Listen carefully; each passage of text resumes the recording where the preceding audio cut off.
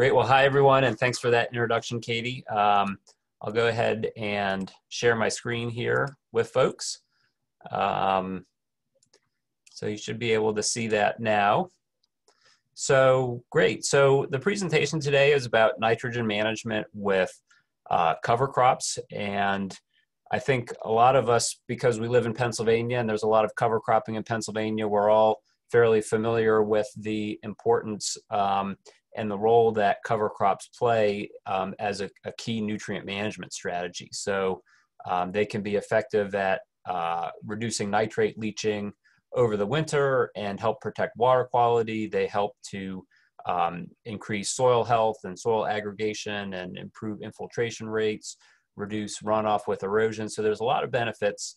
And we're really lucky to live in a state where we've got a farming community and an agricultural industry that's very supportive and promoting of cover crops. So some colleagues of mine did an analysis of data from the USDA on cover crop implementation.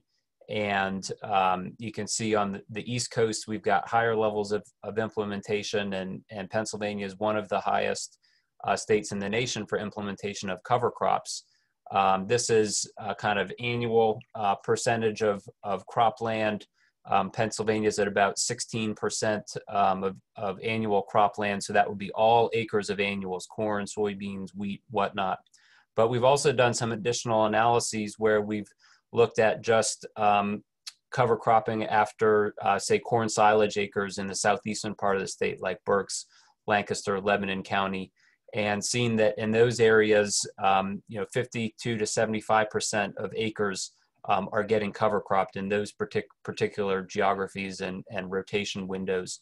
So this is a really prevalent part of crop rotations, and something that we need to be aware of how to manage these the best we can, both for getting the benefits of protecting water quality and preventing leaching and soil erosion, but also trying to understand when we start integrating cover crops into our systems, how do we then manage overall soil fertility in subsequent crops later in the rotation, and how do we best integrate these with manure applications and things like that. So that's kind of the purpose of this webinar today, is to try and develop a deeper understanding of how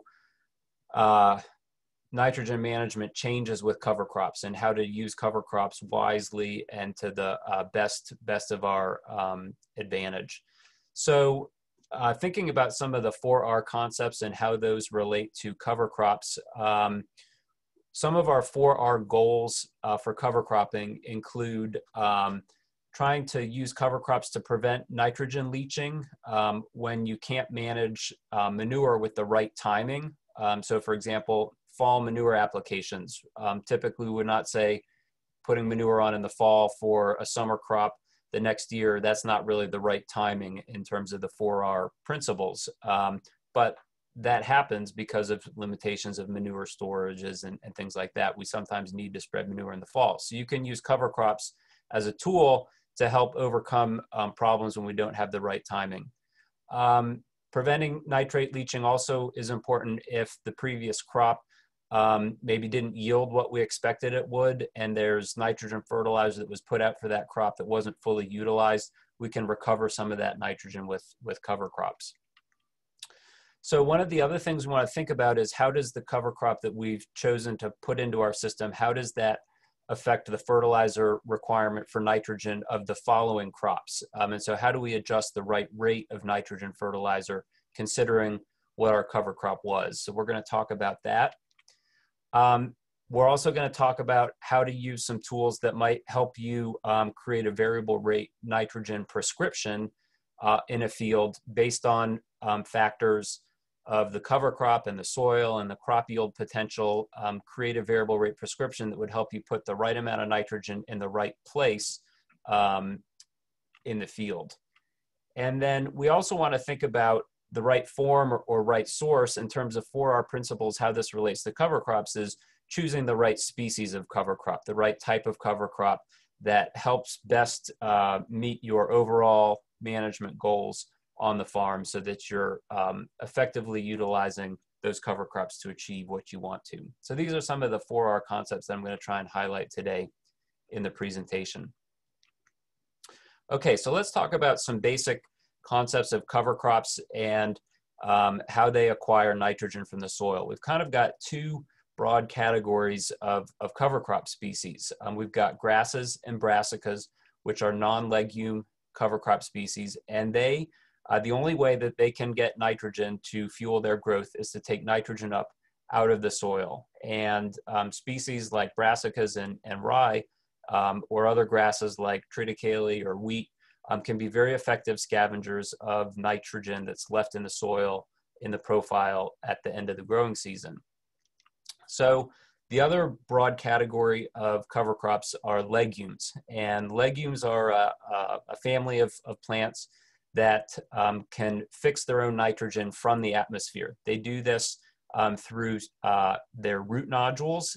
Living inside these nodules are bacteria that take nitrogen out of the atmosphere and convert it into a form that the plant can use. And so this is a fundamentally different way of acquiring nitrogen from the environment for these legume crops, and that has implications for how good they are at reducing nitrate leaching and how much nitrogen they can recycle to the next crop. So we also have different growth periods of cover crops, and we can categorize these as winter hardy species that when planted in the fall will survive through the winter and continue growing in the spring, produce more biomass in the spring. So for example, cereal rye and canola would be examples of winter hardy species. Also, triticale, wheat, annual ryegrass would be winter hardy. Several of our legumes like red clover would be winter hardy. And then we have some species that are maybe sort of on the edge. It depends a lot on the season, but maybe crimson clover, depending on how things go, or hairy vetch, depending on how things go, might be winter hardy as well. And then we have species that generally 9 times out of 10 will reliably winter kill in our climates. And these are things like oats, pictured here, or forage radish. Typically the winters are cold enough to terminate these crops, and then their residues start to die and decompose over the wintertime. And so those certainly have implications for nitrogen uptake, whether that continues into the spring, as well as when that nitrogen is released and made available to the next crop. So we want to have these different characteristics of species in mind. They're legume versus non-legume and winter kill versus winter hardy as we evaluate their performance at different objectives in our cropping system. So let's look at one of the primary benefits of cover crops, and one of the reasons that they're most often grown is to help prevent nitrate leaching over the winter time. This is some data from an experiment that we did at our research station, Rock Springs in Center County. And we grew different cover crops. These cover crops were actually planted after wheat harvest. So in our region in Center County, Pennsylvania, it's cold enough that a lot of these different species won't establish well grown after corn or grown after soybeans. We need to plant them by late August. And so really the only window we have is after wheat. But what we did is we measured nitrate leaching and how much nitrate moved below 12 inches during the growth period of these different cover crops. And that's what's on the y-axis here, is pounds of nitrogen lost into the subsoil. And we would consider if it moved below 12 inches during the wintertime, it's in a more vulnerable state to be lost for leaching. Doesn't necessarily mean it's definitely going to be leached, but it's sort of on its direction towards leaching out of the system. So we saw without a cover crop, almost 100 pounds of nitrogen leached per acre. And then as we move into different species, nitrate leaching goes down. So let's talk about some of these species and their effect at reducing nitrate leaching. So the clover cover crop here, this was a red clover cover crop, was fairly slow growing, and it's also a legume, so it fixes its own nitrogen from the atmosphere. So we didn't see that strong of a reduction in leaching when we grew the clover in monoculture. Now, when we grew a series of, or the next ones that were sort of moderately effective at reducing leaching was an Austrian winter pea, oats, and radish. And the pea is a legume, but it's a fairly fast-growing legume in the fall. And so even though it can fix its own nitrogen, it still will put a demand on the soil nitrogen to some extent and help reduce that leaching. So in the fall, this is a picture of what the Austrian winter pea biomass looks like going into winter versus the red clover biomass. You can see there's a lot more biomass of the pea there. But the other species that we have here are non-legumes, the oat and the radish. Those are very good nitrogen scavengers, but they winter kill. And so some of the nitrogen that they take up is released back again in the spring and might move below 12 inches, as well as nitrogen that might mineralize in the spring from soil organic matter. Those crops aren't continuing to grow in the spring and scavenge that nitrogen. So the winter killed species are not quite as effective at reducing nitrate leaching.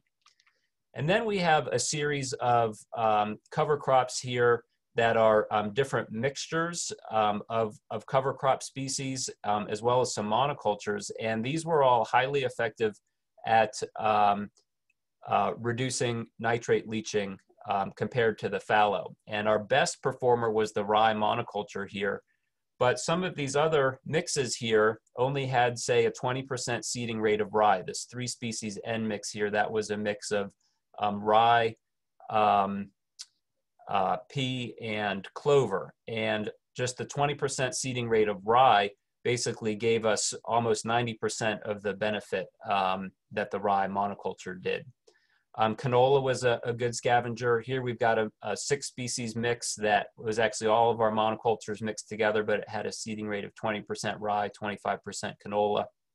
These are seeding rates compared to the monoculture of that species. So if we say, if we seeded rye at 100 pounds per acre, then a 20% seeding rate would be 20 pounds per acre of rye in the mix. Here again, generally tends to be as we increase the percentage of the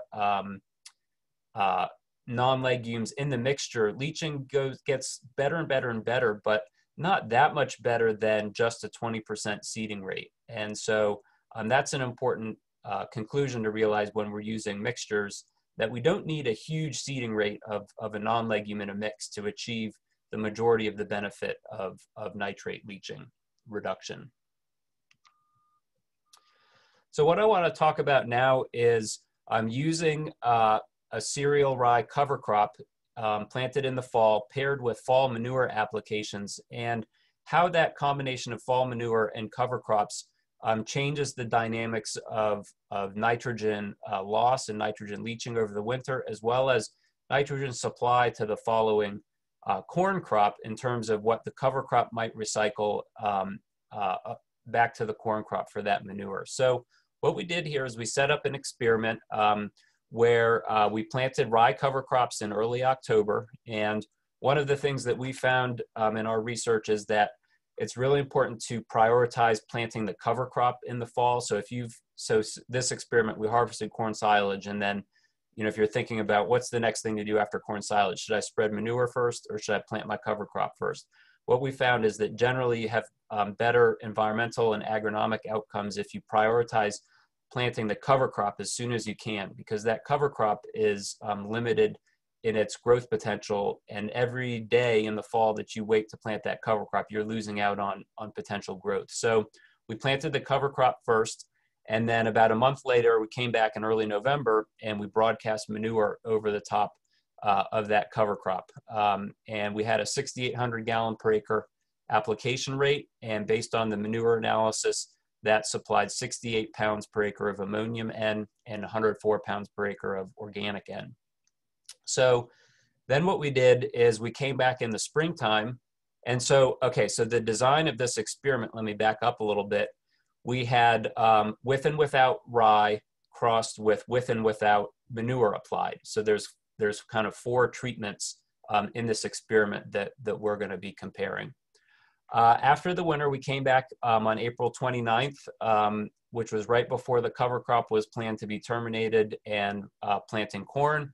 At that point, we wanted to look at how much nitrate was in the soil profile to evaluate potential for losses of nitrate over the winter, where that nitrogen might have moved during the winter, given our manuring history and our cover cropping practices and those. So this figure shows the soil nitrate level. So soil nitrate will actually be across here. So these are parts per million of soil nitrate measured on April 29th. And then we've got different depth segments. So we took our core and we split that up into 4 depth segments going deeper into the soil. So this is our last depth segment was from 60 to 80 centimeters. That's about 2 feet, 2, almost 3 feet deep into the soil there. And then the different lines here indicate at each level of soil depth what was our nitrate level. And so what we see is that generally nitrate increased as we were getting deeper. But if we look at comparisons between our different treatments, what we saw is that applying manure in the fall without growing a cover crop across all of the different soil profile layers, we had increased nitrate levels. And so that shows you the potential risk for nitrate losses over the winter.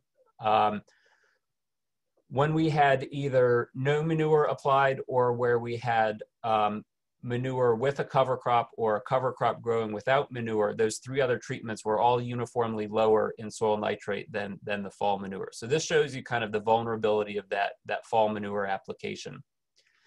Now, one of the interesting things is when we look at the gray line here and the orange line here, this is a cover crop with either manure or applied or no manure applied. And so regardless of whether we applied manure or not, the cover crop was just as effective at reducing soil nitrate. So that's a good thing, because sometimes we worry that maybe the cover crop won't be able to soak up all of the nitrogen that is applied by the manure.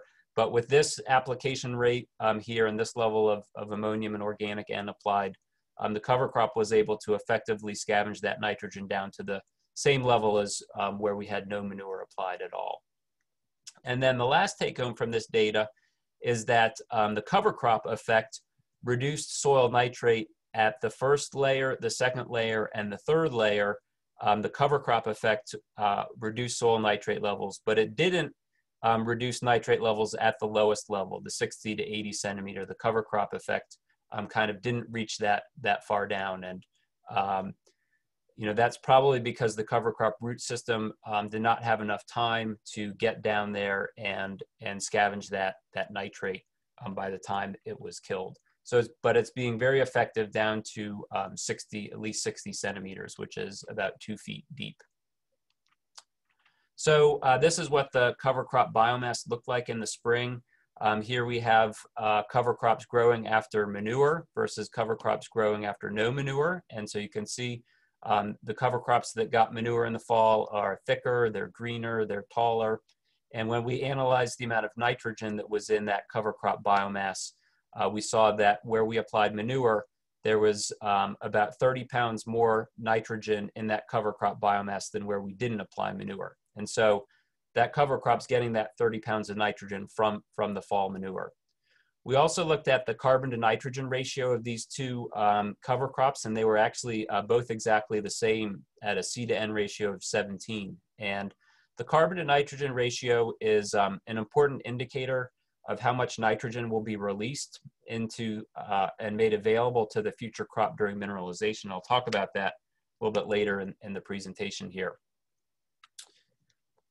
So what we saw in terms of the cover crop reducing soil profile nitrate fairly effectively, we've done a lot of on-farm sampling this spring, and this is a graduate student and an employee at the Agricultural Analytical Services Lab, Sarah Tierney here, extracting deep soil cores on some of the farms that we've worked on this spring. And 4 different farms that we looked at that had different cover crop management practices, whether that was ryegrass crimson clover blend, or a rye cover crop down here, or a wheat cover crop here.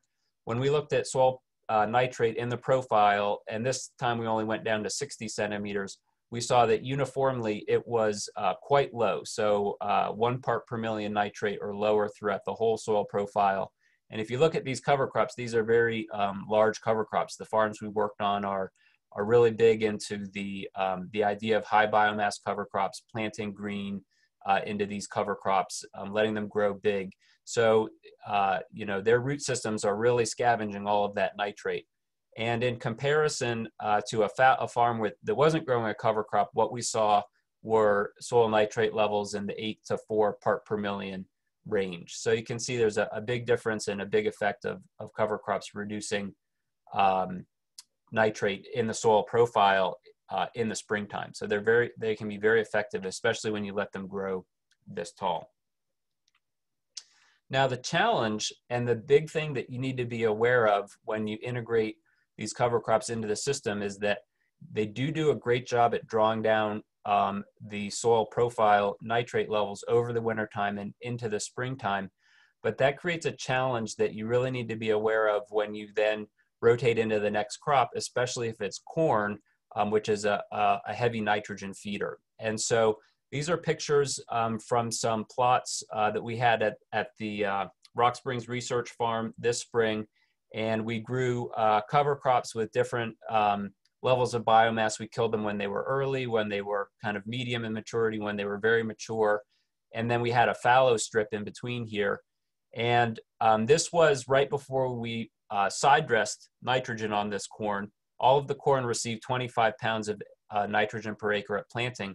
But you can see almost to a line where the cover crop was grown, we've got a reduction in growth and greenness of that corn compared to where we had the fallow. And that phenomenon is what we call preemptive competition for nitrogen, that the cover crops in the springtime will preemptively compete and draw down the soil profile nitrate. And so that soil profile that I showed you there of nitrate in late April, by that point in time, that nitrogen is at very low risk of leaching because the soils are starting to dry down, the crops are going to be planted.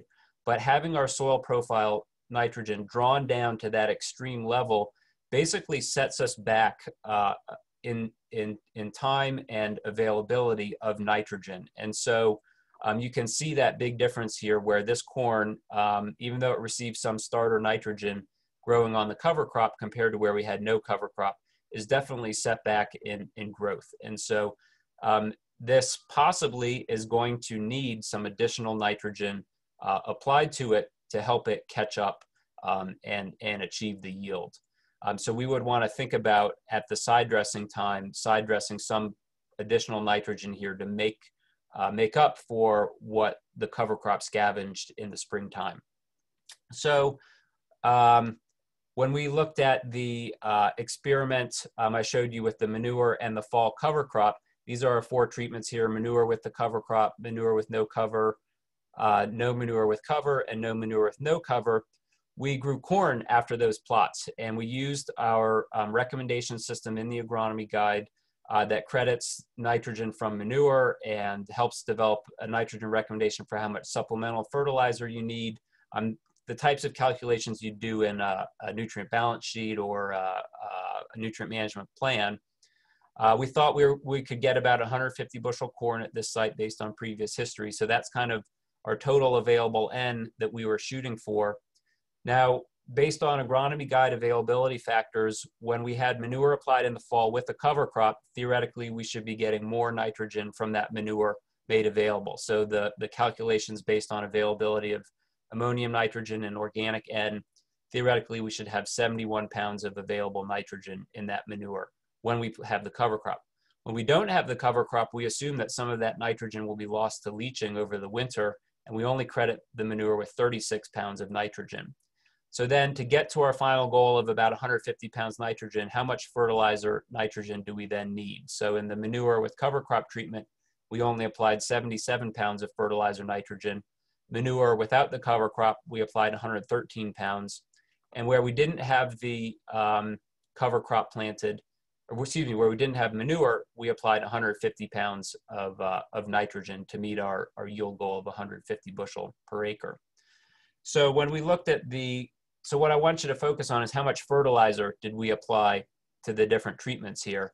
And when we looked at corn yields here, we saw that where we had manure and the cover crop growing and reduced the fertilizer, assuming we would get that nitrogen back from the cover crop, we saw a yield decline here in that treatment. So the yield was only about 135 bushel per acre, whereas we were getting in the 160s and even up to 180. These were not statistically different from each other, these three, but they were greater than what we achieved with the manure and cover crop here.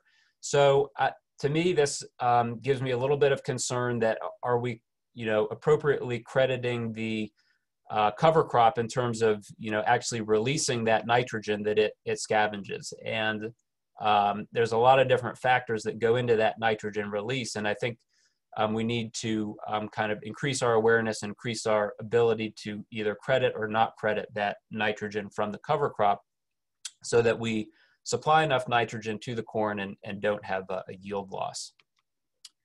So we can also look at other experiences from a different experiment. This is the experiment I showed you where we had different termination timings of the rye cover crop. So we had an early termination timing and a late termination timing of rye, and we had the no cover crop treatment. And when we applied different rates of nitrogen to that corn and looked at the yield response, we can calculate what we call the economic optimum nitrogen rate. And so this is the rate of nitrogen that is most profitable for corn production. It may not maximize the yield, but at this point, adding more nitrogen, the yield response is so slim that it's not economical to add more nitrogen. But what we saw is that in the no cover crop treatment, our economic optimum nitrogen rate was 88 pounds of N, but where we had the rye cover crop growing, it went up to 113 pounds of N required and 111 pounds of N required. So these cover crops took up 25 pounds of N or 40 pounds of N from the soil. They had C to N ratios that are starting to get a little bit high and may not release that nitrogen back immediately. And so this is just another example of the need to increase nitrogen fertilizer after a cereal cover crop like this. Now, if you notice the yields that we were getting in this experiment, we were getting in the 180s and 190s of corn yield, and we're only needing to put out 88 or 113 pounds of nitrogen. And so that's important because under our current recommendation system, if you thought you could get 190 bushel corn, you'd be targeting 190 pounds of available N to put out. But the reality is we can get by, a lot of times we can get by with less. And even under the cover crop scenarios, if we had followed our traditional nitrogen recommendations, we would have been safe. We would have been putting out, 180, 190 pounds of nitrogen. We actually would have been well above that. So there's still an opportunity for us to potentially reduce our rates from what our current recommendation system says to do when we're cover cropping and when we've built up high soil organic matter levels. So this site had 3.1% organic matter.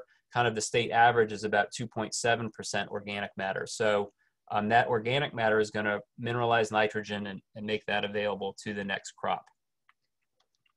So if we think about our current nitrogen fertilizer recommendation system that we're using in Pennsylvania, that recommendation system was based on a series of experiments where they, at different sites, where they grew corn at different nitrogen rates and looked for that economic optimum nitrogen rate. And that's what, for each experiment, each of these bars is an experiment where they determine that economic optimum nitrogen rate.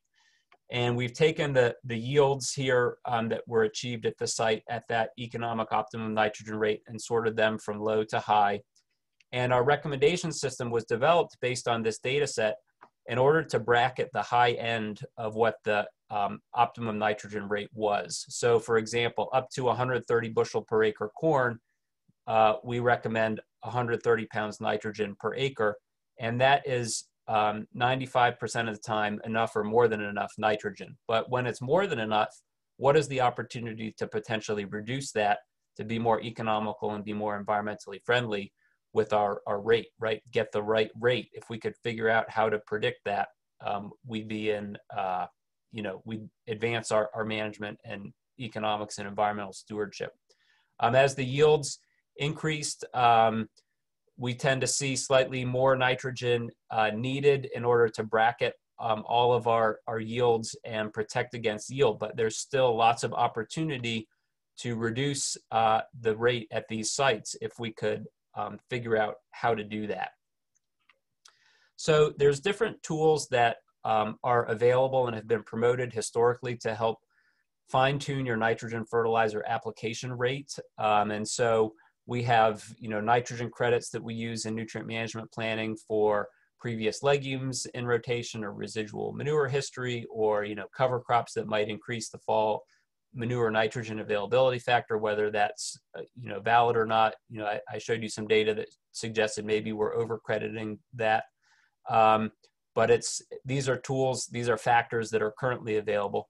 We also have a soil test that you can do mid-season in corn right before you put your side dress out, where you look at the soil nitrate level mid-season, and then based on that nitrate level, that's an indication of mineralization that's occurring, and you can adjust your side dress rate.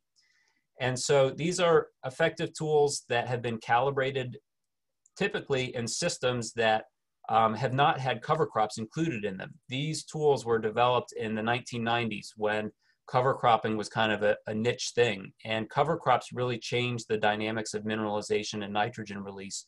So we need to develop new tools that can help us predict the nitrogen mineralization. And so, for example, the PSNT test, you might take that test in mid-June, and that test under a fallow condition has been calibrated to predict the amount of mineralization that will occur later in the growing season. But we haven't necessarily calibrated that test under a legume cover crop or a grass cover crop to really predict, does the nitrate level at this point in time really indicate how much mineralization will continue to occur? They have potential to be a good tool, but they're not calibrated for that quite yet. So that's some work that we still need to do. So this whole process of nitrogen release occurs when cover crops are killed, whether that's through tillage, as shown in this picture here, or with an herbicide, no-till and left to decompose on the soil surface. As microbes decompose this material, they're releasing nitrogen. And if we want to understand to be able to how to predict that nitrogen mineralization and credit that in a fertilizer program, we need to understand a little bit about the nitrogen mineralization process and how to how that process works in order to be able to predict it. So this is I'm going to give a quick overview of how this process works. So essentially we have some decomposing organic material on the left here that is composed of carbon and some amount of nitrogen, and we can refer to that ratio of carbon to nitrogen as the C to N ratio. Now what microbes are doing as they decompose this material is that they want to use that carbon to build their biomass. But microbes aren't 100% efficient at building biomass out of this carbon. Some of that carbon is used as an energy source and released as CO2 into the atmosphere. Now, so there's some portion of this carbon that doesn't go into microbial biomass. Now, as the carbon is decomposed by the microbes, they're also decomposing this nitrogen. And some of that nitrogen that's decomposed from the residues is going to be taken up by the microbes to build their biomass. They have a C to N ratio. They need, for every 10 parts of carbon in their biomass, they need 1 part nitrogen. So it's kind of like a recipe, right? To make a microbial biomass, take 10 parts carbon and 1 part nitrogen, and you've got a microbe. So they're going to use some of that nitrogen, but depending on how much nitrogen was in the residue, there might be some extra left behind. And that extra is what's going to mineralize and become available for the next crop. So depending on the C to N ratio, if we have a low C to N ratio residue with lots of nitrogen, you'll get lots of mineralization. If you have a high C to N ratio, which means a low amount of nitrogen, we might not even have enough to feed the microbes, and the microbes might need to scavenge nitrogen from the soil, and this arrow will go in the opposite direction, and we get a tie-up. So the neat thing about this process is that it can be turned into an equation that we could potentially use in a system to create a nitrogen credit for cover crops.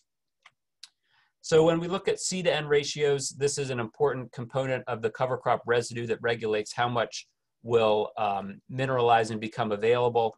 A low C to N ratio means you have a high nitrogen concentration. A high C to N ratio means you have a low nitrogen concentration.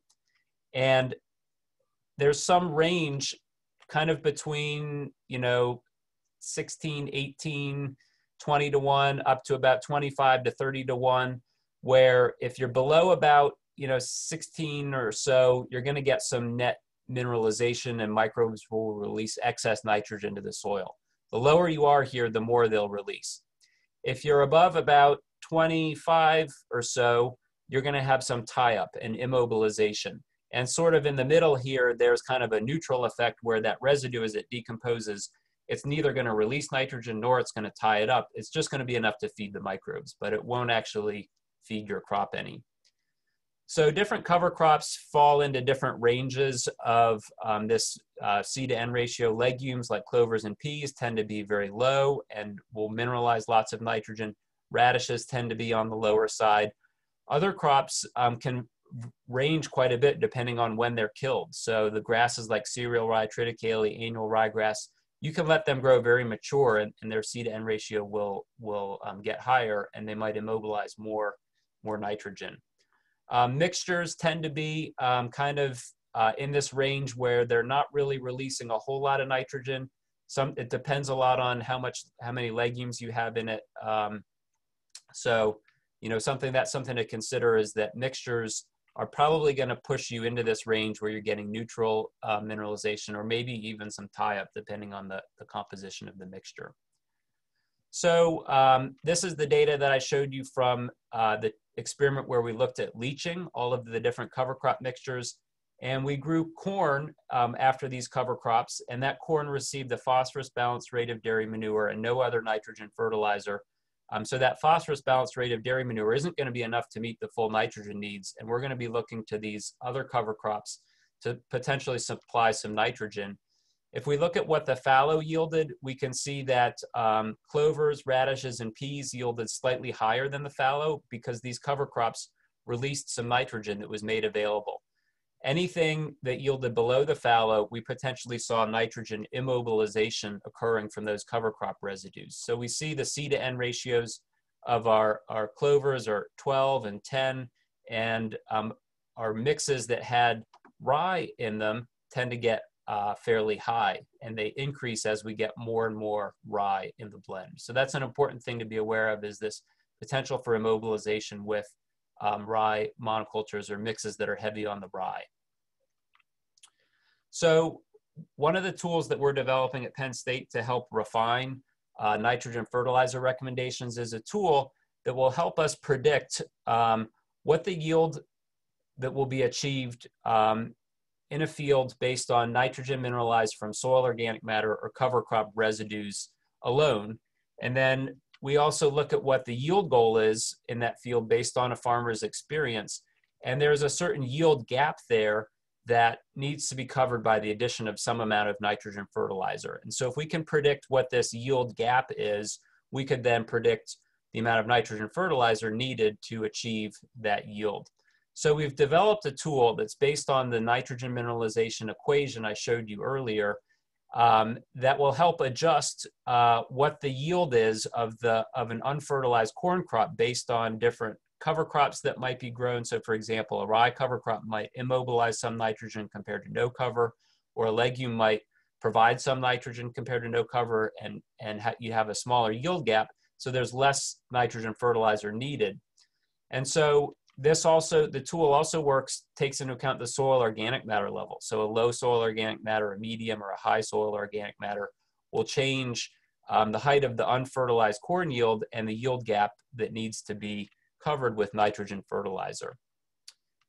So this tool is currently available. It's an experimental tool, so we're doing a lot of on-farm research right now to try and validate this tool, and the 4R Alliance members are participating in this in the coming growing season.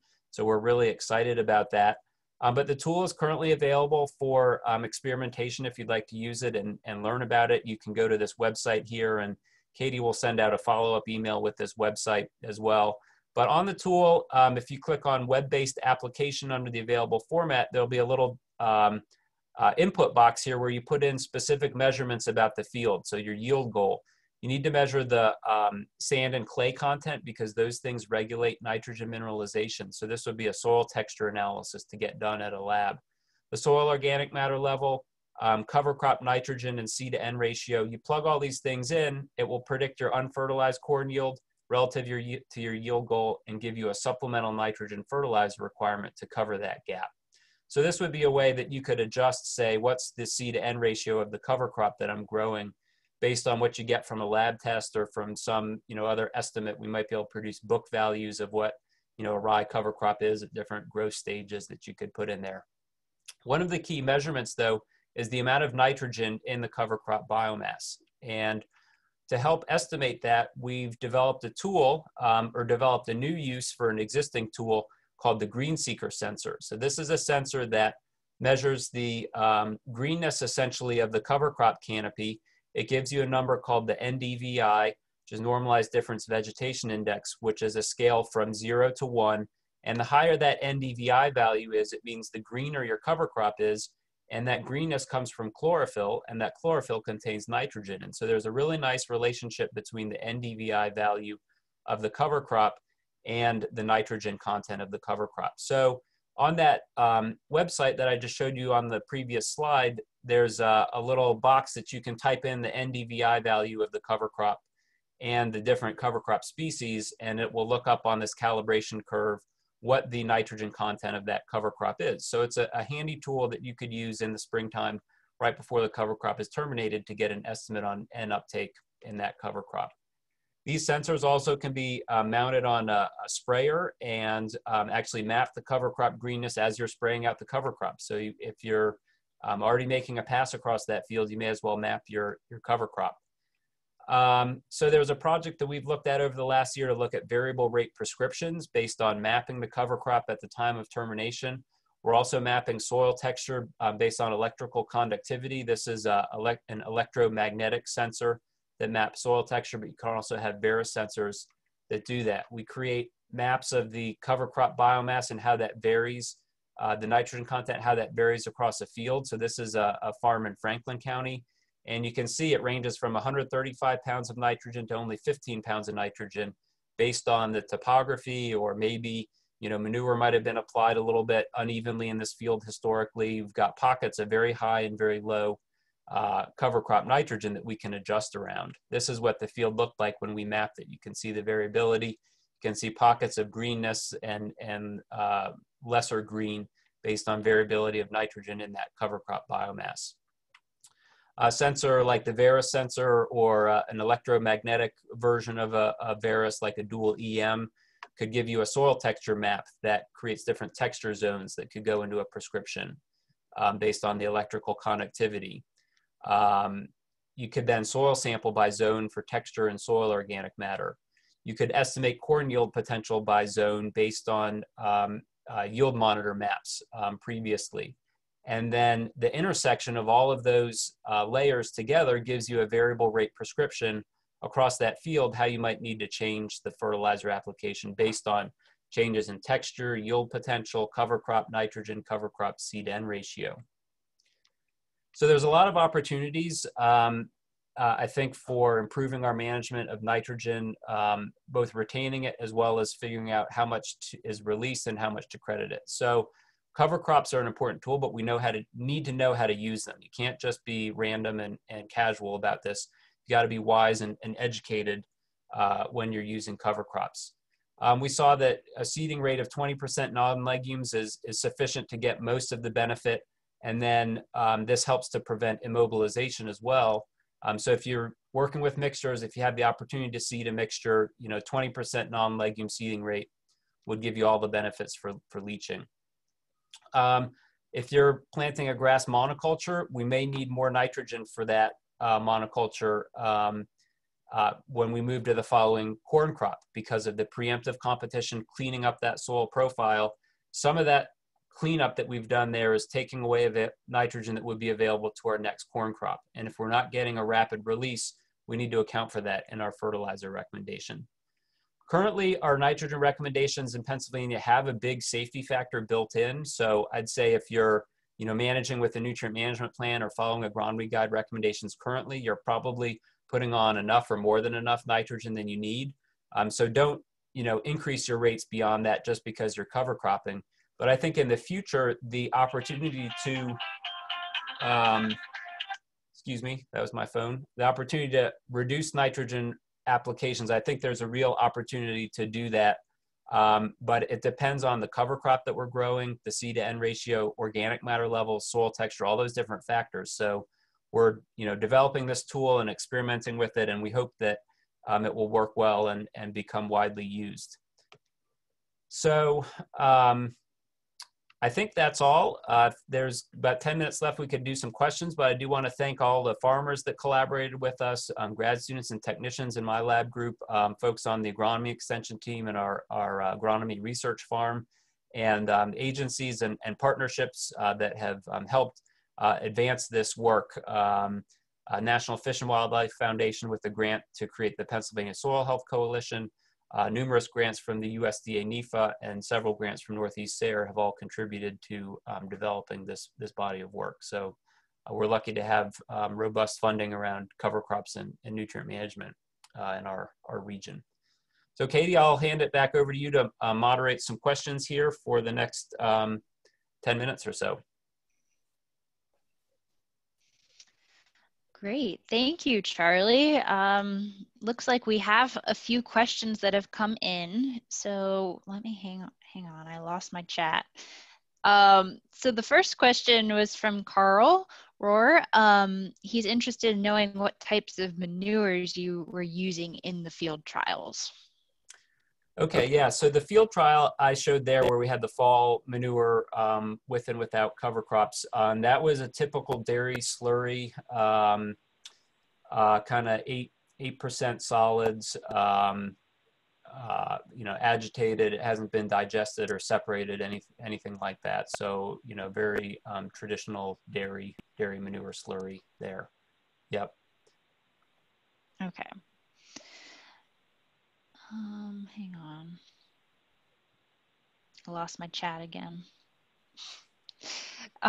Yeah, so we had some other questions come in. Kevin Brown asks, so have we done any C to N ratio studies on organic matter left behind after harvesting the rye or triticale? Basically, C to N ratio of the root mass and short stubble after harvest.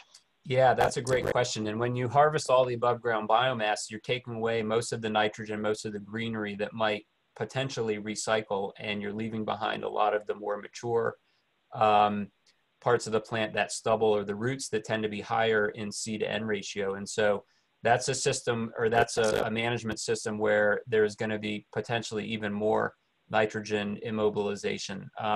We haven't done a tremendous amount of work with that, but a number of years ago, I did do a study where we compared cover crop mixtures to a monoculture of rye, and the farmer harvested all of those and just left behind stubble. And we found that actually the root systems left behind did continue to regulate nitrogen availability, and we saw a boost in nitrogen availability when we had a rye crimson clover radish mix compared to when we just had a rye monoculture. So my hypothesis is that the root systems of the clover in that mixture provided some additional nitrogen. It essentially reduced the C to N ratio of the root system and promoted more mineralization. So the root systems, I think, are an important component, and you potentially will see some changes of whether you've got just a grassroots system left behind, or some mix of grass and legume left behind. Yeah, good question. Yeah, and just a reminder, if anybody would like to raise their hand or to add on to any of those questions, feel free. We can call on you as well. We have another question that came in regards to the conclusion slide. You said that the 20% non-legume is sufficient to reduce the nitrogen leaching. How many pounds per acre of non-legume would that mean? and that's from Yeah, Ben that's a Hushin. great question. So when I say 20%, I'm always referring to 20% of whatever a typical monoculture seeding rate would be of that grass. And so that varies depending on the species, whether that's rye or oats or annual ryegrass. But let's say we're rye and we're putting out 2 bushels of rye, 112 pounds per acre of rye seed would be our monoculture. So 20% of that. So if you put out, say, 22, 23 pounds of cereal rye seed, that would be a 20% seeding rate. Now, annual ryegrass, we might only be putting out, say, 10 or 15 pounds of annual ryegrass seed as a monoculture. So 20% of 10 or 15 pounds is going to be, say, 2 to 3 pounds of annual ryegrass seed in a blend. So it all depends on what the monoculture seeding rate is of an individual non-legume species.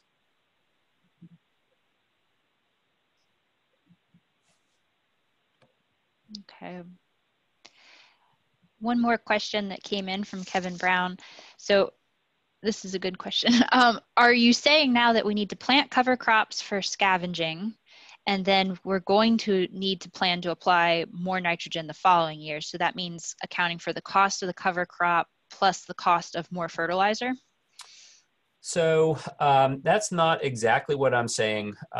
It depends on what your nitrogen fertilizer rate was to begin with. And if you're putting nitrogen fertilizer at rate using traditional recommendations of 1 pound nitrogen per bushel of expected yield, that recommendation has a large safety factor built in for most scenarios. And there's a lot of opportunities to reduce even below that rate.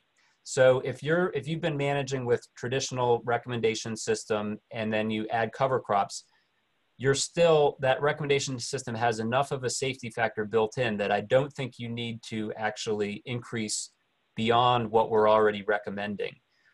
What I'm kind of seeing in my data is that the opportunity to reduce nitrogen fertilizer is still there even with a cover crop. But when we grow the cover crop, we could probably reduce it even more if we didn't actually grow that rye cover crop. It's kind of sad to have to say that, but that's what all the data is indicating. And that's because of that strong preemptive competition effect.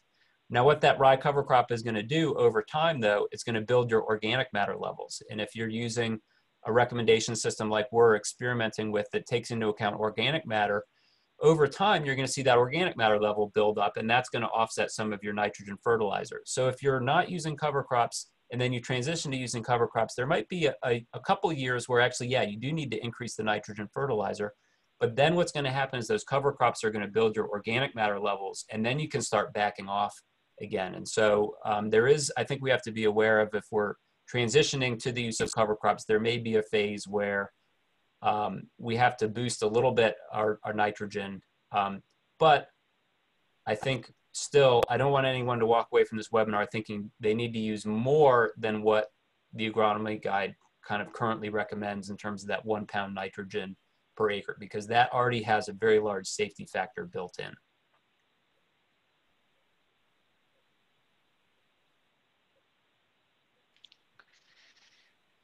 So Okay. Dean asked a question, do you see seasonal more error questions. and NREX in your data with seasonal rainfall differences, wet season versus dry season? So this is something that our tool doesn't really take into account right now, but that potentially, if there's excessive rainfall or dry soils where mineralization is slowed down, we've kind of calibrated this for average conditions. So if you're deviating from average in any given year, you may need to make adjustments. It's always difficult to know during the growing season at what point do you decide we've deviated, right? If you get crazy weather early in the season, it's easy to make a call that we've deviated, but sometimes we get crazy weather late in the season when we've already made our decisions and there's no going back. So that's a challenge too. Yeah, so the question from Carl here about 50 to 75% of carbon leaves the soil profile through respiration of CO2. And this is, yes, this is primarily due to microbial respiration. So as microbes are trying to gain energy from that carbon, they oxidize that carbon from sugars basically into CO2. The same way when we eat our food, we oxidize that carbon in our stomachs to get energy. Microbes are doing the same thing. So we're breathing out carbon dioxide. Every breath we breathe out has CO2 in it. Microbes are doing the exact same thing. Yep. Okay. Well, great. And if there's any additional questions, well, hang on, something just popped up. Okay, so if anybody has additional questions, you can reach out to Charlie following this webinar. I'm going to send out contact information and some additional links, and as well as a survey about this webinar, and that'll be coming out within a couple of days here.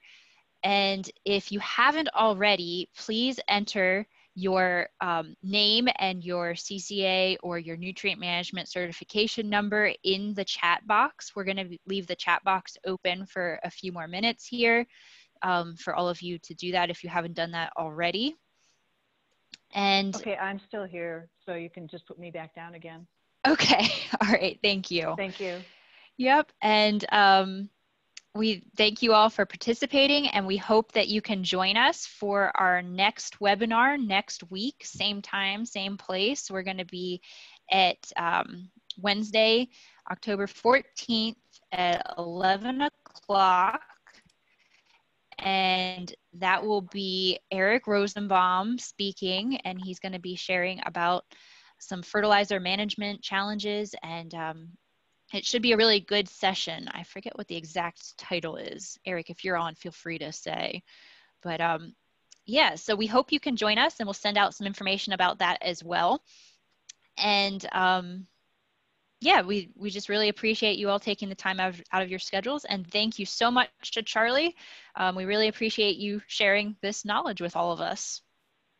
Great. It's been my pleasure. I'm glad that we've got such an interested audience in Pennsylvania that this work is well received. So I'm very appreciative to work in the community that we're all a part of. So thank you very much. All right. Thank you.